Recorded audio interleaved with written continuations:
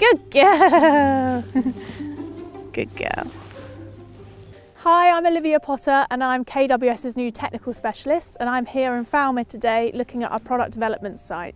So on this field we've got our BYDV trial that I'm stood in now. We've got peas, we've got wheat, winter barley, spring barley, oilseed rape, oats. We've got direct drilling versus conventional and a sow date trial as well for winter wheats, just to see where they cross over between springs and winters. And this will be open for everyone in June and July to come down and have a look.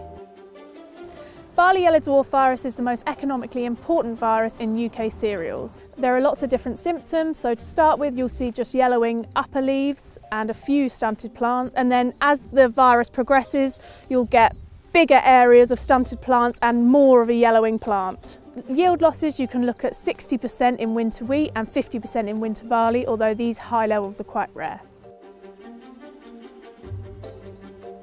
So an issue of late is that in 2019 barley was drilled for the first time without seed treatment to control this virus, and then because of all the weather we didn't see the effects of that because a lot of crops didn't go in.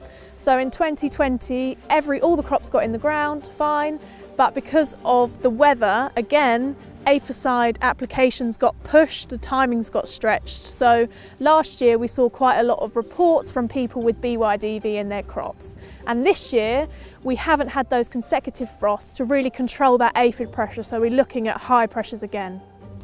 We have limited options in controlling BYDV now. We obviously have chemical controls, but with environmental pressure and farmers wanting to use these less and less, it's not really a viable option for the future.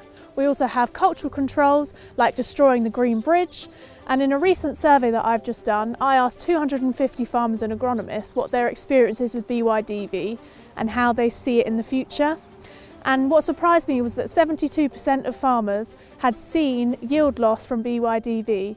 So I think things like a BYDV tolerant variety in the future is really going to be something at the forefront of farmers' minds.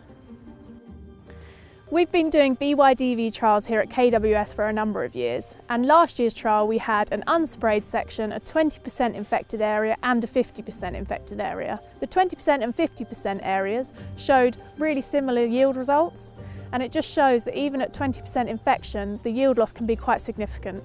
So for example, our BYDV tolerant variety Fowlmere yielded 4 tonne a hectare more over a non-BYDV variety.